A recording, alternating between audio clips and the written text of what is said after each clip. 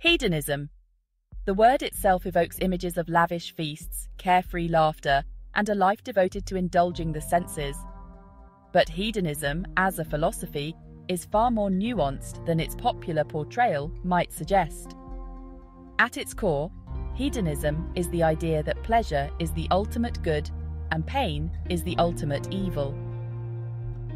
It's a philosophy that has captivated thinkers for centuries, sparking debates about the nature of happiness, the meaning of life, and the very essence of what it means to live well. Hedonism, in its various forms, argues that our actions should be guided by the pursuit of pleasure and the avoidance of pain. This simple yet powerful idea has profound implications for how we understand morality, ethics, and the human condition. Is pleasure truly the ultimate goal of life? Should we always strive to maximize our own happiness, even at the expense of others?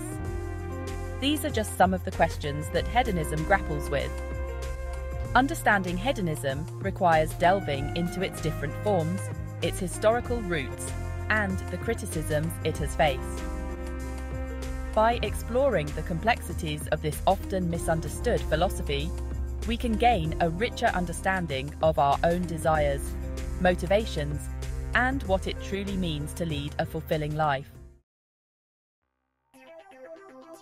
Hedonism is not a monolithic philosophy. It encompasses a range of views on the nature of pleasure, its role in our lives, and how it should guide our actions. To truly understand hedonism, we need to differentiate between its various forms.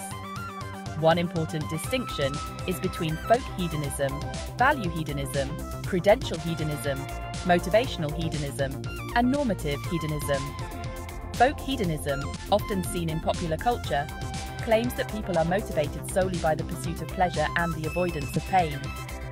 Value hedonism, on the other hand, focuses on the intrinsic value of pleasure and the disvalue of pain. It argues that pleasure is inherently good, while pain is inherently bad. Prudential hedonism posits that the best way to live is to maximize one's own pleasure over a lifetime. This form of hedonism emphasizes long-term happiness and well-being, rather than simply seeking immediate gratification. Motivational hedonism explores the idea that pleasure and pain are the sole motivators for human action.